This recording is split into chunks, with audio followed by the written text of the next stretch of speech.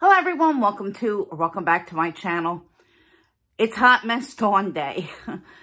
I wasn't expecting that I was going to get this package today, but since I did, I just threw on some makeup to look a little less scary, and I wanted to come in and film this. It's a true unboxing, so I wanted you to see my reaction when I see this bag, but if you saw the title, you'll know we did it again.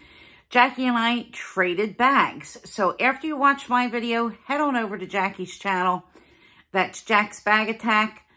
And see what I traded to get what's in this box, which I've seen in pictures and of course haven't seen in person.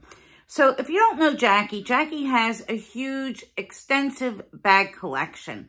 She also knows a whole lot about bags, about brands, about different leathers, about all kinds of things related to the luxury companies. So give her channel a look and give her a subscribe, because you'll be really, really glad that you did. If you want to know pretty much anything about Dooney & Bourke, she is your person. She has a lot of Dooney knowledge and Disney knowledge. So anyway, because she has such a huge collection, a lot of times she'll have bags that she's not using or doesn't want to use, or for whatever reason, they just don't fit her. And instead of selling the bag, she'll offer it up for trade.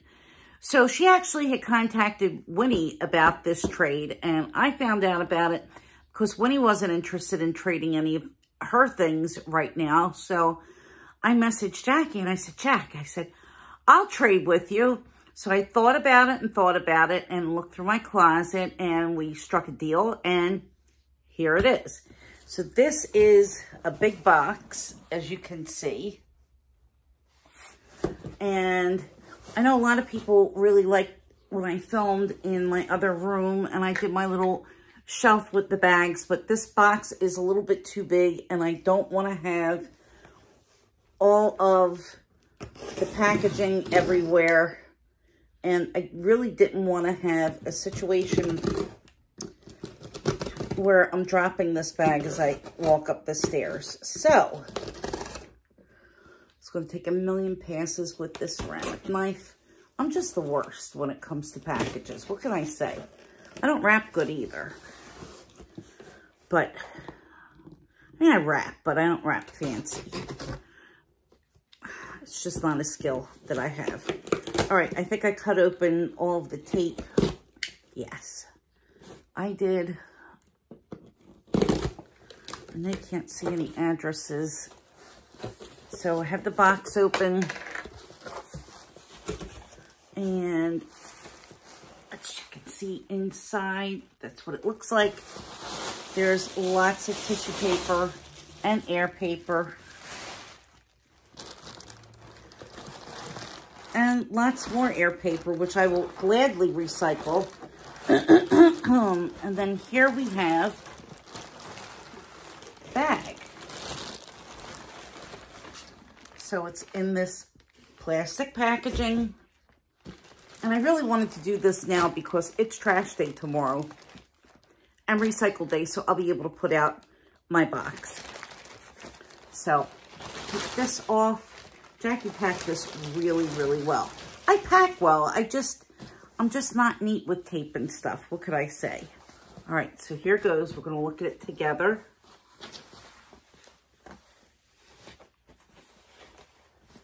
Can you see what it is?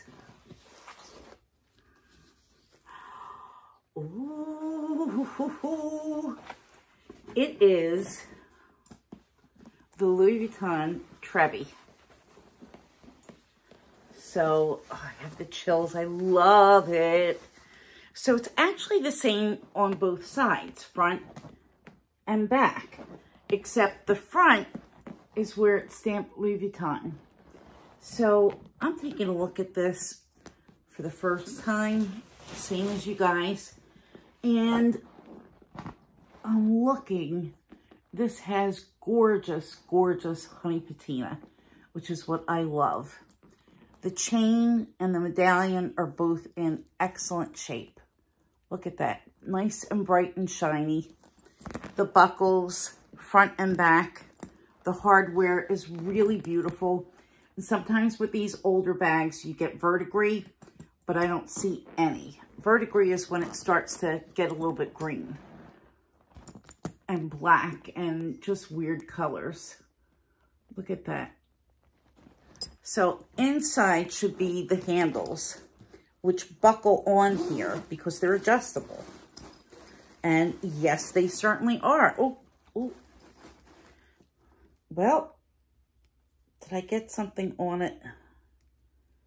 Yeah, I think the back of this strap touched my lip gloss. Or maybe it's the front. Oh, well, not a big deal. I'm going to just kind of get this and rub it in a little bit. And actually, probably, oh, and you know what? It is the back. It's the back because this is the front. So not a big deal. I'm going to just set these down aside for a second. Continue to unstuff. Okay, so inside, this is just immaculate. Look at this. Hopefully you could see how clean this bag is inside.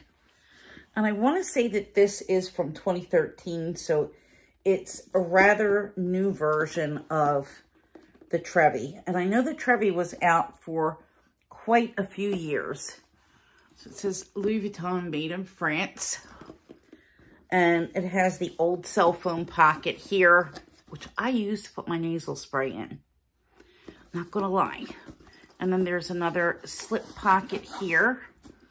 And then there's another slip pocket on this wall. Doesn't go the whole length of the bag, but it's plenty big enough if you wanted to put card holders, tissues, all that stuff in that pocket. So there's a tiny little bit of wear on the piping, if you could see that. Tiny little bit of wear on the piping here on this corner. That doesn't bother me at all. Actually, there's a little bit of corner wear on all four corners, but it's really not noticeable. What sometimes happens with these bags, from what I've seen, because it happens with this and, oh God, I'm not thinking about what the other style is. Oh, it's the other pretty style with the pleats.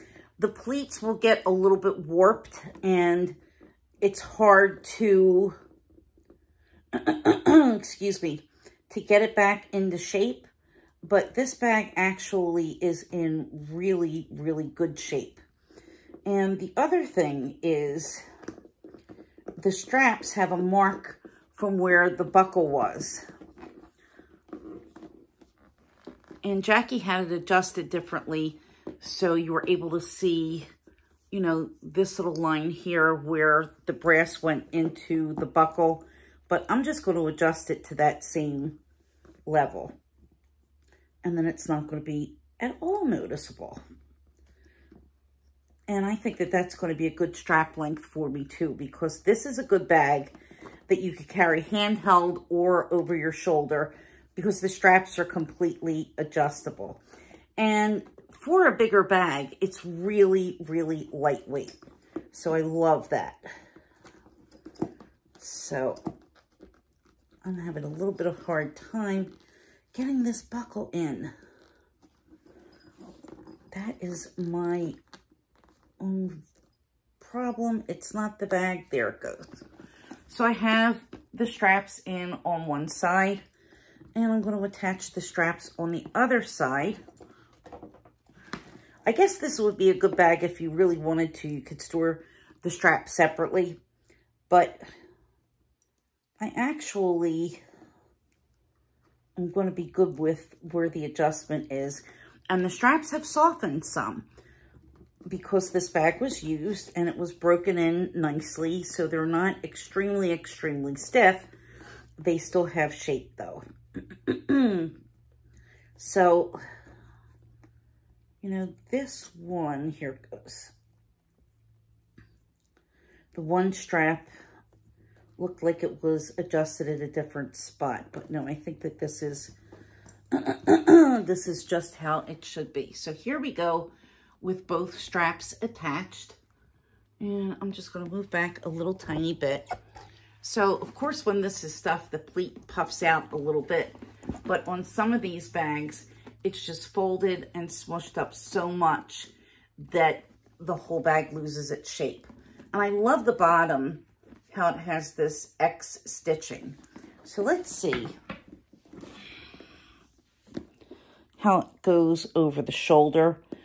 Obviously, this is not a crossbody bag, nor will it ever be a crossbody bag. So it's just a really perfect drop. Look at that. I think this is going to be a fabulous work bag. Sorry to make anyone dizzy. And that's what it looks like over the shoulder. And, of course, you could do crook of the arm. I don't think that I'm back far enough, but crook of the arm, and of course handheld, but for me handheld, it's almost on the ground. So this is definitely going to be one that if you want to wear it handheld, you'd have to adjust the straps all the way down. But I think this is so pretty. These chaps here remind me of little flowers, and it reminds me of the flowers on the monogram print. I really love it. So the canvas itself is in excellent, excellent condition. This is just a gorgeous, gorgeous patina. And this is a bag that I've wanted for a long time. Let me show you the tops of the handles. They're really, really clean looking. They feel fantastic. But anyway, I've always liked this style. I like this style. Sorry for my umbrella in the background. I like this style and the other style that I'm drawing a blank for. Tivoli? Trevi? This is the Tivoli, or Tivoli, I believe is the way it's called, the Trevi. I think the Trevi is gorgeous too. So I would like to add a Trevi, maybe a Trevi PM one day, but this is so, so pretty. Autumn has one. I've always loved hers. Excuse me. Quite a few people have these. And a lot of times when you see these pre-loved, they're a little bit beat up because people wear these and love them and really kind of love them to death. But whoever owned this bag didn't use it so much so that it's still really in beautiful condition. Now, I think with a bag like this, of course, you can add a pretty bag charm, but it's got so much decoration on it already that I probably will leave it plain. Maybe just add a twilly if I really feel like doing something a little wild. And when you need a big bag, I mean, this is going to hold a ton of stuff. So when I take this to the office one day, I'll do a what fits in my bag video so you could see actually what fits. And these are still popular with people who love Louis Vuitton because I've seen people unbox these pretty recently. Butter-like zipper. And you can feel that it's a strong zipper. But yeah, I've seen unboxings on this bag pretty recently. I wouldn't be surprised if this is a style that comes back, you know, in some kind of refurbished way because it was so popular and it was around for a while. And I just absolutely love it. And guys, this was from the Marc Jacobs era. And the Marc Jacobs era was my personal and is my personal favorite era for Louis Vuitton. I love the styles that came out that time in the 2000s, early 2010s when Marc Jacobs was still creative director. I think that his designs were the absolute best. And I really enjoy adding bags from that era to my collection. So head on over to Jackie. I am pleased as punch to have this beauty in my collection. And if you like this video, please give me a thumbs up. Hit the subscribe button and hit the notification bell. And you'll know when I post my next exciting video. Whether it's an unboxing or a review or some other kind of fun thing, you're not going to want to miss it. I will see you soon. Bye-bye.